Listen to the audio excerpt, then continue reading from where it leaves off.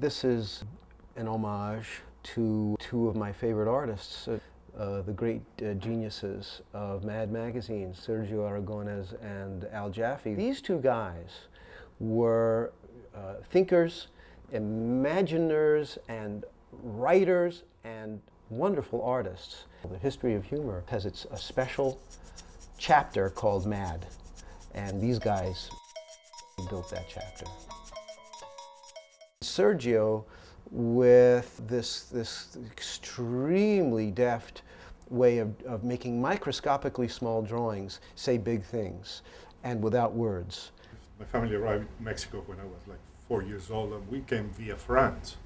So when I arrived to Mexico, I didn't speak in Spanish, it was just French, and French was my first language.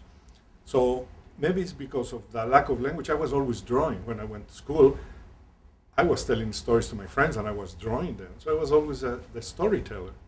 I come more from writing. You know, you get little inputs from everything. And you draw, and one day you're drawing ducks, and the next day you're doing adventure because you saw in a comic strip, and that's what starts developing your interest. So I think that every day looking at things, that's what that makes a cartoonist. To me, when you have a combination of simplicity and sophistication, you have eloquence, and that's what he has.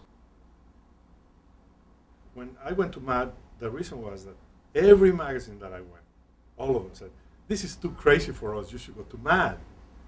But I knew that in Mad, they didn't have this humor, gags. They had stories, they had satire on movies and television and everything, but gags they didn't have.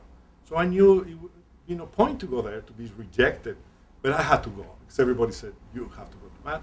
And I arrived, and they liked what they saw in my portfolio, and I stayed, and it was just a fantastic experience. Suddenly working for the magazine that I admired the most, with the greatest artists that they were living there. It was just amazing.